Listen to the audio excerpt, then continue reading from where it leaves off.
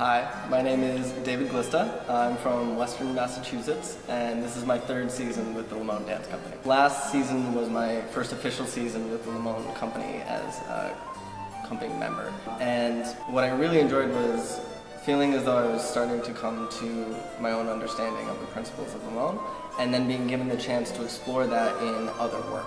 So looking for connections in Kate Weir's Nightlight and even the revamped version of The Exiles with a new composer. It allowed me to fully explore things that I felt like I was just beginning to understand and pull them apart just a little bit more. What I'm most excited for this season is the Missa Brevis project. Missa Brevis is a piece that I have never had the privilege to dance, and I'm really excited to do it with a large company of dancers from all over the world. It's just really exciting.